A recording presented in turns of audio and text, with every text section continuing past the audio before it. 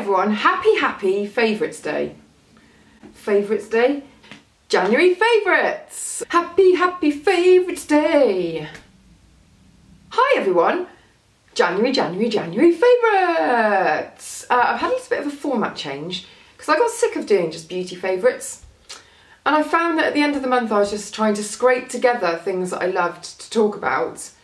But some months, you know, it's like you can have loads of brilliant products and things you think are amazing, but they might not necessarily be your favourite thing of the month, you know. So I was starting to feel a little bit uneasy about always calling everything favourites.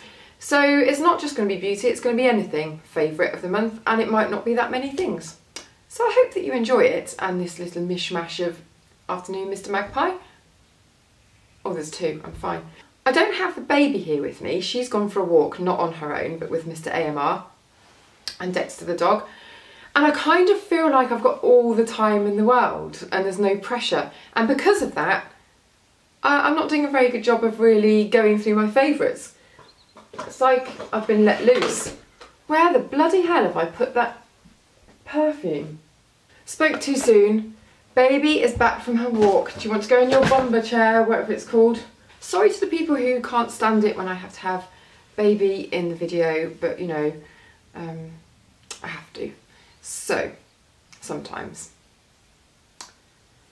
It's just the way the cookie crumbles until we can get somebody to help out, isn't it? Eh? Whoa, let's just have you in the picture just to annoy those people that don't like it when I have you. Oh, say hello. Right, go in your chair and just try and be quiet for 5 minutes, do you think? I can't remember how to pronounce this guy's name, and I know at least 3 or 4 people who are going to really rip it out of me if I get it wrong. So I'll just link to it below. But this is Lumiere Noir. I've talked about this before. It's the sexiest, deepest, most sultry kind of gorgeous feminine perfume. It's very posh. It's the kind of perfume that, you know, when you smell it on your clothes a few days later and you think, oh my god, what was that I sprayed on my clothes? It's like that. I'm pretty sure that I did an in-depth review of it, don't mess with the box, on my website, so I'll dig that out and I'll link to it below along with all the other links and stuff. Stan Smith's Box Fresh. Now I know lots of people are going to be rolling their eyes and going, oh, Stan Smith, everybody's jumped on the Stan Smith bandwagon. Can I just say that I've been wearing Stan Smiths I used to get them from America a long time ago. I mean, we're talking like over a decade. And I used to always try and search out Stan Smiths whenever I went to New York. And for a long time, they were the only trainer that I wore. And then they disappeared from the scene, and then they brought them back out again last year. I had them with green on the back. Oh no, why am I giving you a Kindle to read? You're not going to read Kindle. And I've worn those to death. And I've just bought myself a new pair. Haven't worn them yet. I thought that I would show them to you while they're still all lovely and clean. Yeah! Book. I had a little bit of a phase of, and I know I'm supposed to be doing a book video. I will do the book video. It's just, I've still got a few on my list that I really want to put in there and I haven't read yet. I went through a phase of reading really rubbish books. There were about 3 in a row and I just couldn't finish them, couldn't get into them.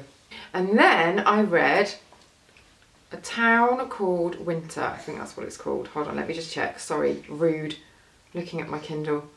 Oh my god, The Green Road by Anne Enright is also very, very good. A Place Called Winter. I don't know why I'm showing you the screen. A Place Called Winter by Patrick Gale. And it's about a guy who, I won't do any spoilers, but basically he has a bit of a scandal and he has to leave England and he goes to Canada.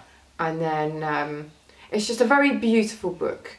Have you ever washed your hair in a bath and rinsed it in the bath and just every single, oh no, I've got that on the carpet. Every single shampoo or conditioner you use just feels crap because basically you're not rinsing it properly and, you know, it just doesn't work properly. Well, that's what happened with these for me. OGX Renewing Argan Oil Shampoo and Conditioner. And I used these in the bath and I just thought, oh my god, what is everyone going on about? That's the most hideous shampoo I've ever used. But then a month later I thought I'd give it another try and I used it in the shower and it's brilliant, and that's what I've used in my hair at the moment and it's lovely and shiny Oh, actually, on the ends I've got my Collab Luxe Shine, which is probably what's making it really shiny, but that made it feel very soft and not soft in that flyaway way, but the silky kind of soft. So I like that a lot, and it's really inexpensive. Most used, this is a post on my website at the moment. Most used, I realised, kind of powder product of last year, which I'm on number 2 of these. This is the Max Factor Creme Puff Blush in nude mode. And it was because I was going to compile a post about my most used products of 2015, and then it just fell by the wayside. But I'd done a couple of makeup products already, and that was on the list. And when I looked in my iPhone notes, I thought, oh, I should have done that post, but it felt like the time had passed.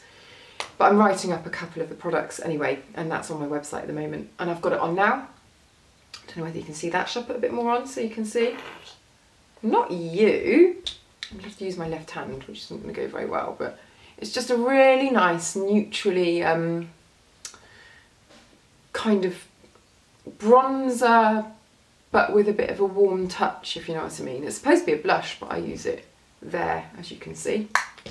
Very good indeed. Also written on my website at the moment, Effaclar BB Blur.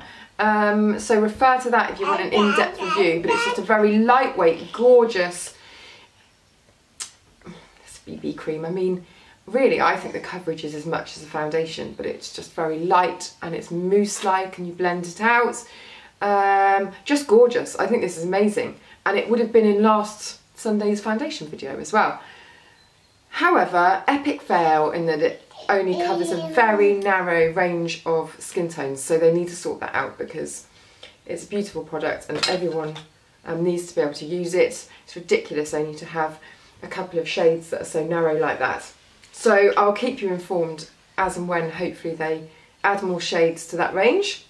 Favourite videos? First of all, the James Corden and Adele video, which I shall link to below. If you haven't seen it, you're probably one of the last people on earth that hasn't, because it's had like 1 billion views or something.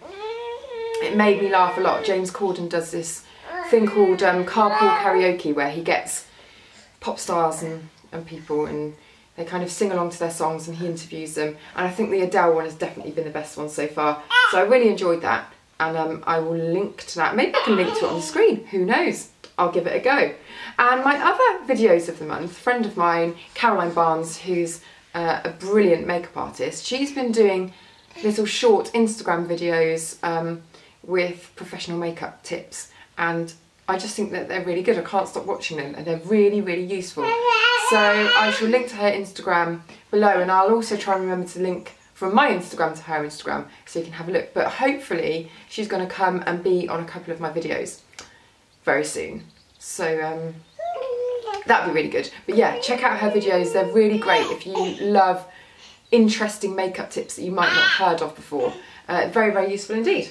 This, which is from the Dior Spring Collection, and is called Soufflé Nude, and it's just the most gorgeous lipstick colour. Look at this. Now this is easy. I'm trying to do lipstick with Baby Maniac on my lap. Can you see that? I just think it's the most...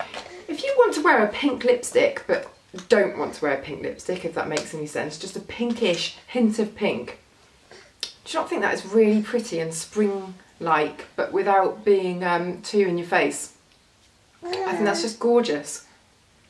Yeah, so those are my January favourites. Hopefully you like the new format that's not just beauty stuff.